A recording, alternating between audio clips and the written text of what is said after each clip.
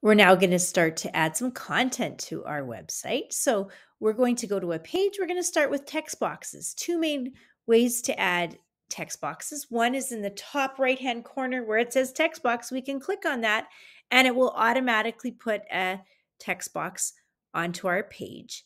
And it gives us some options. And so one thing we always want to do is check the type of text box that we're using.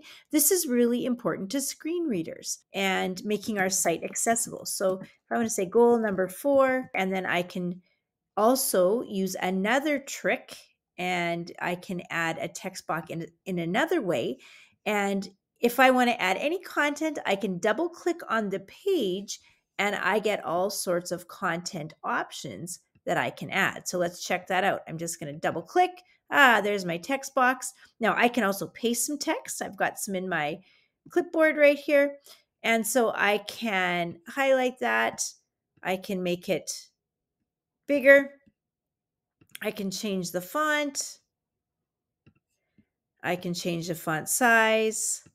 So when I click the palette, I usually have a white option and then a grayish or a light colored option and then a dark option. That helps to bring attention to a place on your site.